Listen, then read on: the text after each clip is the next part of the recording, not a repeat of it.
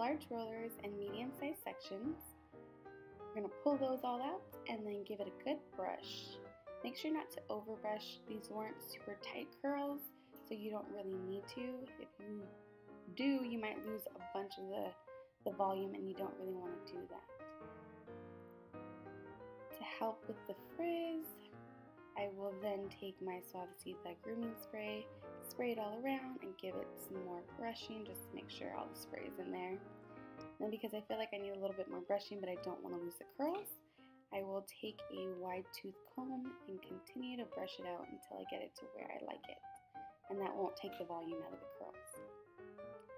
I'm then going to take that front section and tease it a little to give it some volume, and then combine it with the rest of the hair. I'm not looking for that S-wave, I'm just looking for volume. And then I'll tease this side as well for, this is all about volume apparently, but I tease it for more volume. Then make sure you brush out the back, all those lines that the curlers tend to leave sometimes. Kind of play with it, adjust it to your liking, and then give it a good spray with any hairspray. I like to use my Bedhead Masterpiece spray. And that is it. Super simple, Rita Hayworth with short hair kind of style. I hope you all liked this video, and I will see you all in the next one. Bye!